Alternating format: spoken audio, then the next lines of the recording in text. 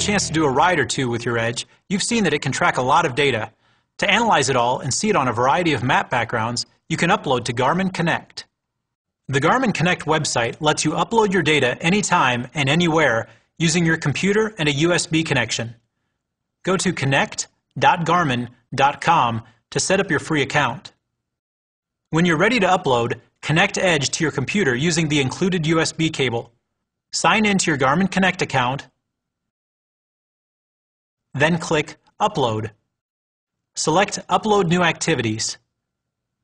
Once the data has transferred to the site, you can name the activity, add comments, and categorize it. Then you view your data on the map and analyze elevation, heart rate, speed, and other metrics in graph form. Another fun feature, Map Player, lets you replay your ride in real time. You can also use Garmin Connect to create and track goals or view reports of your activity over time. And even more fun, you can share links of your activities with your friends so they can relive it or wish they'd been there.